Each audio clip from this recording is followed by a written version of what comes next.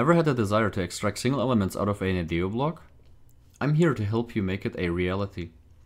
Place the block you are aiming to extract an element from, then go to item mode and then click on the cube button that will create an item out of your whole block.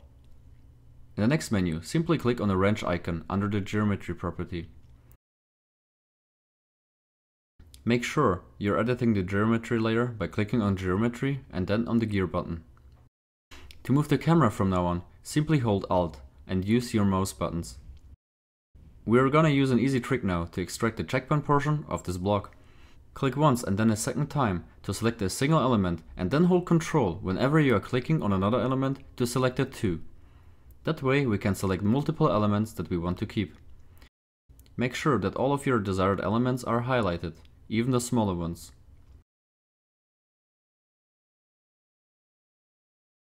When you're done, simply click the copy button on the bottom right. Then you want to delete everything by pressing Ctrl A and then hitting delete afterwards. Make sure even your clips are removed and there is no elements left. Now hit the paste button or Ctrl V to get your desired elements back.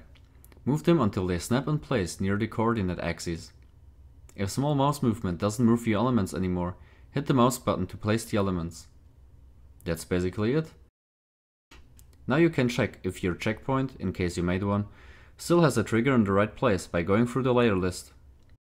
If that's the case, simply save your item under a name that you will remember. Go ahead, place it, check it and build with it if you're happy. And also, enjoy!